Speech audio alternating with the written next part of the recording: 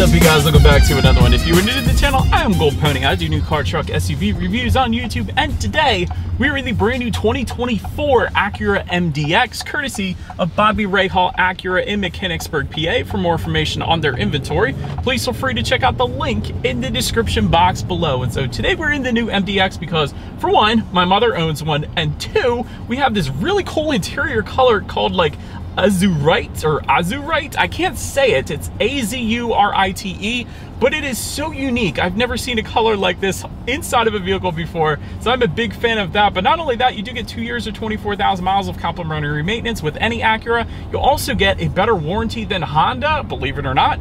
4 years, 50,000 miles, bumper to bumper, 6 years, 70,000 miles on the powertrain. So ultimately in this video, we will be testing out and going over everything about this one, from acceleration to braking, steering feel, ride quality, sound system, exhaust clip, all that fun stuff. So having said all of that, what do you guys say? Let's just go ahead and jump right into it. And as always, let's start with pricing. And so as you can imagine, there are several different trim levels for the 2024 MDX. First one being the base, starting at $49,850, which is a modest $300 bump from the 2023 model year. Technology for $54,550, A-Spec for $60,250, Advanced for $63,800, Type S for $68,150, and lastly, the Type S Advanced for $73,500. And by the way, that's the one we have today. And so for the last 4 trim levels, all-wheel drive is going to come standard, but for the first 2, simply add $2,200 if you wanted to add all-wheel drive. That actually comes standard with the front-wheel drive setup. But as you can imagine, with all of those trim levels, there are a couple different power plants for the MDX. First one is going to belong to the non-Type S trim levels, and more than likely is going to be the more reliable engine. That is the 3.5-liter naturally aspirated V6, putting out 290 horsepower at 6,200 RPM, 267 pound-feet of torque coming in at 4,700 RPM, power sent to front wheels or all wheels through a 10-speed automatic with paddle shifters, which you guys know, by the way, we will be testing out here in a little bit. 0 to 60 time for this engine coming in at 5.7 seconds, with MPG numbers coming in at 19 in the city, 26 on the highway for the front wheel drive, 19 city, 25 then on the highway for the all-wheel drive. So not really much of a difference between the front wheel and all-wheel, so might as well just get the all-wheel drive, taking premium unleaded fuel. But so then there is the Type S engine, which is slightly different. It's a 3-liter turbocharged 6-cylinder, putting out 355 horsepower at 5,500 RPM, 354 pound-feet of torque coming in at 1,400 RPM. That power being sent to all 4 wheels through, yet again, a 10-speed automatic with paddle shifters. 0 to 60 time substantially different, coming in at 5.5 seconds, with MPG numbers coming in at 17 in the city, 21 on the highway, taking premium unleaded fuel. And so before we do any kind of fun acceleration or paddle shifter test here in the MDX, wanted to mention to you guys the drive modes. There's kind of like a turn dial labeled dynamic mode. You turn that to the left and to the right. It's going to give you snow, comfort, normal, sport, and individual. Then if you were to go with that Type S, you're going to get sport, plus, and lift. So let me go ahead and turn that. We're in sport, and then if you actually turn and hold, it's going to put it in Sport Plus. Hey, and it changes the gauges pretty substantially as well. That is pretty cool. But anyways, what those drive modes will do besides change the gauges is adjust things like the shift points, throttle response, the steering sensitivity, the all-wheel drive system engagement, and in the case of our Type S, the ride height as well. So that is pretty cool. So now that we've got all of that out of the way, what do you guys say? Let's go ahead and find a straightaway. Let's put the paddle shifters here to the test first, and let's see how quickly the paddle shifters are going to react for us in our MDX Type S. All right, so if you press that D/S button again, that can put it in full manual shift mode. It's going to tell you what gear you're in up on the digital gauges here. So I'm going to put it in first gear in 3, 2, 1, yeah, baby. Good sound. Whoa, they're quick. What the heck? They're quick. What's wrong? What is wrong with this thing? SUV paddle shifters are supposed to be slow and lazy. Dang, man, that was fun.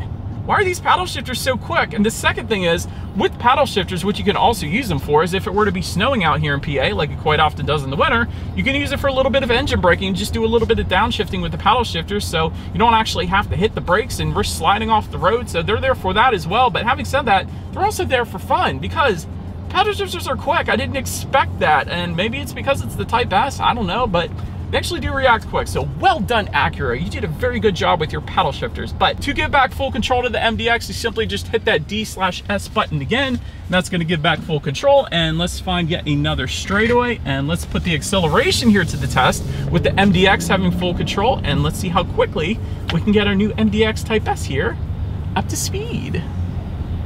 All right, let's do it from a standstill in 3, 2, 1, go. That sound, I can't get over the sound. That throws you, man. That is fun. That is a little too much fun for an SUV, if I'm being quite honest. That is a good acceleration without a doubt. And it really shouldn't be that quick in an SUV, but it's definitely not going to have any issues merging onto the highway. Having said that, the other engine configuration, you're not going to have any issues merging onto the highway with that either. That thing is also plenty quick. So either way you go with, you're going to have some fun. This thing is definitely quicker than an SUV should be. I'll just put it that way. But anyways, to go along with that acceleration, as always, braking is equally important. So up front, you will find 13.8-inch ventilated front discs. In the back, 13-inch solid rear discs, and that's for the regular engine configuration. But if you were to go with that Type S, that brake size is actually bumped up to 14.3-inch ventilated front disc with 4-piston front calipers as well. As far as the 60 stopping distance goes, that comes in at 118 feet, which is plenty fine as well. That is sport sedan good. Typically SUVs, you get 120s, if not 130s, so 118 feet. That is incredible. And the braking feel, easily on the firmer side of things. It instantly brings you to a stop. So for me, I absolutely love the braking feel in this MDX. But anyways, that touching on suspension and handling, up front, you're going to get a double wishbone type front suspension. At the back, independent multi-link rear suspension, front and rear stabilizer bars. But one of my favorite parts, an adaptive damping suspension also comes standard on every trim level of the MDX. Why do I like this? I like it because what an adaptive damping suspension is essentially going to monitor each shock absorber individually, not only adjusting to the road imperfections, giving you a smoother ride, but also tightening up that suspension during heavy cornering, giving you better handling as well. So it really gives you the best of both worlds. So you don't have to sacrifice anything with an adaptive damping suspension. So absolutely love that. And with the Type S, you actually also get an adaptive air suspension. So what do I mean by that? Essentially, when you put it in that Sport Plus driving mode, or when you're going a little bit faster, that suspension is automatically going to lower a little bit at higher speeds, giving you better aerodynamics. And of course, if you take it out of that Sport Plus driving mode, it's going to raise them back up. So yet again, giving you the best of both worlds. So I absolutely love that as well. But overall, as far as ride quality goes, because we have both of those incredible suspension elements, ride quality has been perfectly fine in my short little test drive here today. Let me actually go ahead and take it out of sport driving mode. Let me actually put it in comfort. So yeah, ride quality has been perfectly fine. As far as steering feel goes, it does adjust depending upon the drive mode that you put it in. So you're going to get a much heavier weight to the steering. If you put it in Sport Plus, you're going to get a much looser steering feel, as you would typically expect from an SUV in a comfort driving mode. So I do want to say that. As far as cabin noise goes, I got the air kind of cranked up right now, but other than that, it's been perfectly fine. You get very little road and wind noise coming into the cabin, so I've had no issues there. Touching on visibility, I actually can see great out the back, so 100% no issues there. Rain sensing windshield wipers will come standard on the technology trim level and up. So essentially, whenever the MDX detects any kind of mist or rainfall, it's going to automatically turn on those windshield wipers for you. So just one less thing you got to worry about there. I love that. And there is going to be a head-up display that will come standard on the advanced trim level. So that's going to project your speed limit, and safety features up onto your windshield like I am currently looking at. It's a fairly large display as well, so that's pretty cool. So that's going to better help you keep your eyes on the road there and help with forward visibility yet again. But that pretty much rounds out the performance segment of this review, guys. Let's now go ahead and take a look at the exterior of our brand new 2024 Acura MDX. All right, so here she is, you guys, the new 2024 Acura MDX, finished in lunar silver, in case you were curious of our exterior color name. But let's go ahead and start with where this one is made. Taking a look at the VIN, first character is the number 5, indicating that the new 2024 MDX is built and assembled here in the US, specifically Ohio. But let's go ahead and start up front. Of course, you're going to find that Type S badging found on the front grille. Definitely looks good. But if you don't go with the Type S, you're not going to find that, obviously. And that front grille is going to differ slightly dependent upon that as well. But massive Acura logo up front. Didn't used to be that large and in charge up front, but definitely is now. But one thing I love about the MDX up front is those dual eye LED headlights with LED daytime running lights, of course, but definitely give it that dual eye look, and specifically even the fog lights down below, which by the way come in the A-Spec trim level and up. They kind of have that dual eye look for sure as well, so I love that. Of course, you get the automatic feature, meaning when it starts to get dark out, headlights will turn on automatically for you. But you also get automatic high beams. So when you have your high beams on at night and senses a vehicle coming in the opposite direction, it's going to automatically dim them back to low beams. Then when that vehicle is gone, it's going to automatically bounce it back up to high beams for you though. So that is pretty cool as well. And then to the sides, down to the corners there, you do have some front air curtains helping direct air around the wheel and tire combination. But that pretty much rounds out the front end. I love the look of it. Let's now go ahead and make our way to the side of the MDX. All right, so but now since we are around to the side of this one, aluminum roof rails or gloss black roof rails will come standard on this one, depending upon the trim that you go with. Chrome or gloss black window surrounds, same thing, dependent upon the trim that you go with. Rear privacy glass, though, is going to come standard across the board. Taking a look at the side mirrors, they are body-colored, power-adjustable side mirrors or gloss black. They will be heated with LED integrated turn signals as well, and actually, the reverse gear tilt-down feature is going to come standard on every single trim level as well. So when you put the MDX in reverse, they're going to tilt down slightly so you don't run over any bicycles or skateboards or whatever the case. But if you wanted the power folding feature, meaning when you lock the thing up, it's going to automatically fold those side mirrors in, go with the technology trim level and up. But do you like that Type S badging found on the front fenders? Again, that's specific to the Type S, of course, but taking a look down at the wheel setup, they will, of course, differ dependent upon the trim level. 19 by 8.5 inches for the base trim, 20 by 9 inches for the technology, A-Spec, and Advanced, and then 21 by 9.5 inches for the Type S. So not only do they get bigger with trims, but they also get wider for a little better handling, I suppose, as well. So that's pretty cool. But anyways, that pretty much rounds out the side profile. Let's now go ahead and make our way to the back. All right, so but now since we are around to the back of the MDX, body-colored shark fin antenna all the way to the top. Just below that, rear spoiler with an integrated brake light. Just below that, rear window wiper. Gotta love these LED taillights. They definitely look dang good as well. And then just below it all, you will have dual exhaust outlets with quad chrome tips. So having said that, I do believe you guys know what we have to do next. As always, here is that exhaust clip.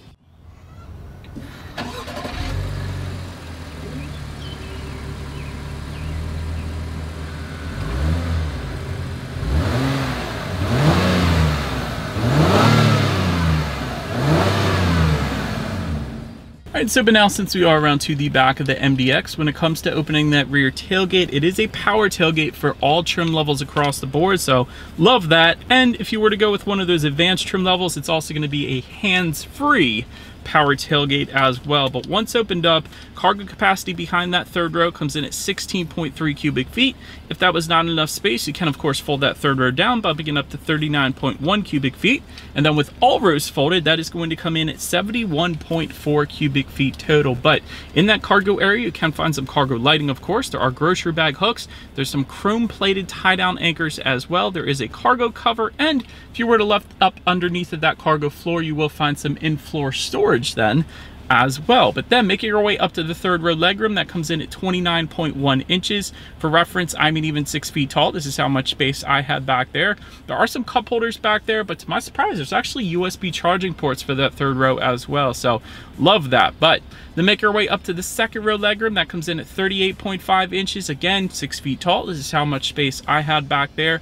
Tri-zone climate control, though, actually does come standard for all trim levels across the board. So both driver, passenger, and the rear passengers together can set their own temperature. So I like that. Rear ventilation, of course, is going to come standard. There are USB charging ports for that second row. There's a 120 volt power outlet if you were to go with the advanced trim or the Type S. Heated second row is going to come with the advanced trim levels again, and rear window sunshades coming with the technology trim level and up. I absolutely do love them. But anyways, then making our way up to the front seats, leatherette finish is going to come with the base trim level. Milano premium leather coming with the technology trim level and up. However, there's going to be a leather suede combination available for the A-Spec and Type S trims. 12-way power adjustable front seats with power lumbar comes standard. 16-way power adjustable front seats coming with the advanced trim levels. And by the way, that comes with power thigh extensions and power side bolsters actually as well. But all trim levels are going to get memory settings for both driver and passenger. That's something Mercedes always likes to do, but I like that. So you got 3 different memory settings for the passenger seat as well. So that's pretty cool. Heated front seats coming with all trim levels, ventilated front seats coming with the A-Spec trim level and up. Overall, seating was 100% perfectly comfortable. Why do you ask? Because the seams are vertical. I always harp on this in a lot of my reviews. If there's horizontal seams, a lot of times that creates awkward pressure points, but when manufacturers use vertical seams like Lexus often does, like Acura often does, and sometimes Mercedes, but not always, it's so much more comfortable. There's no awkward pressure points though. As far as seat comfort goes, 100% on point. Then take a look at the steering wheel. It of course is tilt and telescoping. It is power adjustable for all trim levels across the board, so that's pretty cool. And you will actually get a flat bottom with the A-Spec and Type S trim levels, and it will be heated as well for the advanced trim levels. But now, let's go ahead and make our way to the startup. Let me start by showing you guys the key here. You got your Acura logo on the one side. It actually says Type S as well, so that is pretty cool. When you flip it over, lock, unlock, the button to pop the rear tailgate, and the engine hold button, that's going to be your remote start, so that's pretty cool as well. But all in all, it is all keyless entry with the push button start. So all I'm going to do here is simply put my foot on the brake and press that engine start button located just to the left of the air vents. And so once started up, what you guys are looking at is a 12.3-inch digital gauge cluster that does come standard for all trim levels across the board. I love that. There's steering wheel mounted controls. You can use that to adjust what is on there. And of course, when you change the drive mode, it is going to completely alter the look of the digital gauges as well. And that's the beauty of digital gauges. You can completely customize the look of them with the colors and the loadout and all that fun stuff. So I'm a huge fan of the gauges in this thing. But now let's go ahead and make our way to overall interior quality. A panoramic moonroof will come standard for all trim levels. Frameless rear view mirror with home light controls for up to 3 different garage doors coming standard for all trims as well. Wireless phone charger, all trim levels. Tri-zone climate control, all trim levels. Brushed aluminum trim, that does come standard, but open pore wood trim comes with the advanced trim levels in case you wanted that. 24 colors of ambient lighting coming with the technology trim level and up. I love that. Stainless steel pedals coming with the A-Spec and Type S trim levels.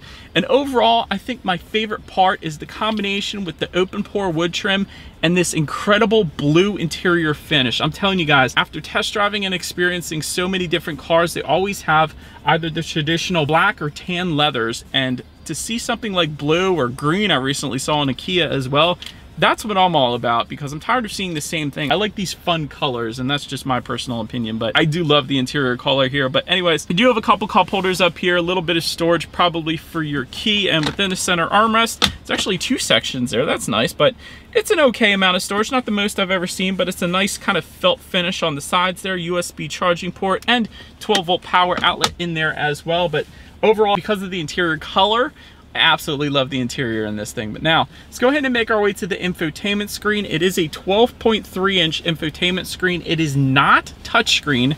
However, you can control it by using the touchpad controller and buttons located kind of directly behind the shift buttons. And so when you use that, you can toggle between things like Bluetooth and audio streaming. There is wireless Android Auto, Apple CarPlay, so I love that it's wireless for all trims. Factory navigation system coming with the technology trim level and up. Of course, you can check it, your drive modes up there, and your radio information. And so when it comes to the sound systems, there are a few of them. 9 speakers is going to come with the base setup, 12 speaker ELS studio sound system coming with the technology, and then for the A-Spec trim level and up, you're gonna get a 16 speaker ELS studio sound system. So that, of course, being the one that we have today. So having said that, what do you guys say? Let's go ahead and turn on the radio, see what we got playing today, and let's test out the clarity of this one.